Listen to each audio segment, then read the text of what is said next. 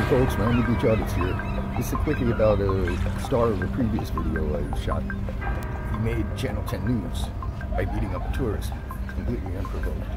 The guy wasn't in his right mind and he was dangerous. I just didn't know when he would blow up. But he did all different kinds of drugs. I seen him smoking meth. Probably did a lot of other things. And he's out of his mind. Now, I've linked in the description to Channel 10's report on this on the web. And if you'd like to see the whole video of the beating from the security camera, go over there. They've got it up. I'm just going to show a couple of pictures in the background, still shots from the video. Apparently he was sitting on a bus bench at 9th and Collins, and this couple went walking by. He got up and started punching the guy, completely unprovoked, and then he just walked away like nothing happened. His mind was somewhere else at the time.